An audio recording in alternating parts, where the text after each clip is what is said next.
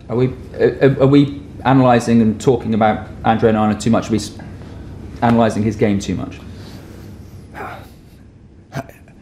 If you analyse it well, then you see he's the second best goalkeeper in the Premier League, based on stats.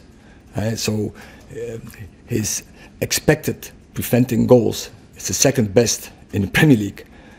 So yeah, he's doing well, but yeah, also and he knows that in Champions League he makes some mistakes, but all over, if you see first 5 months, he's doing particularly well.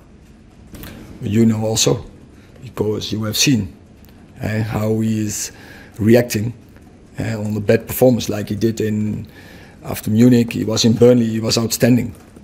So yeah, he's a strong character, he's a personality, and he will deal with it. So you said very good, how good we play, and also on the Wednesday we played very good, and also in Copenhagen we played very good, and even in Bayern Munich we played very good.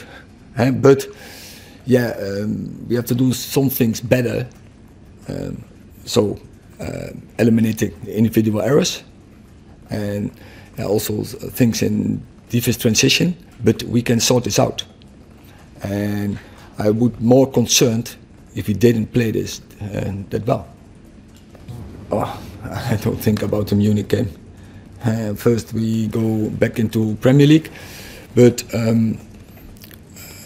there are players on the way back, but I can't say now a prognosis how long it will take.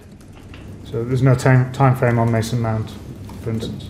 Mason Mount is today returning on the pitch, but I don't know how long it takes when he will return. I can't say in this moment. Thank you. I really respect them. It's a difficult team to play, but also it's a good challenge. And so I like to play against them because the challenge, we have to rise to the occasion. We know that we have to be on our best against them. Because, as I say, the way they play, I think it's very good organized.